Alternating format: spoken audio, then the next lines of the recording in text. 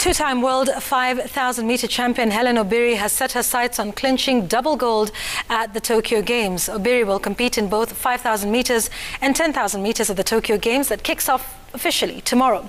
Being the first woman in history to win senior world titles indoors, outdoors and at cross-country, Obiri is now eyeing the only medal that is missing in her illustrious career after she won silver during the 2016 Games in Rio, finishing behind Vivian Cheruiyot, who set a new Games record in the race.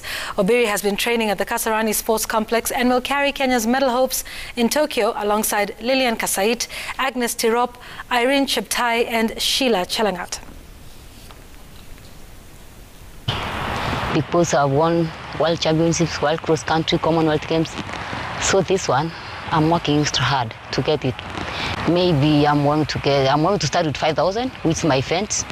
So from there I see I'm going to double, I'm going to get both gold. But so far I'm going there to work hard.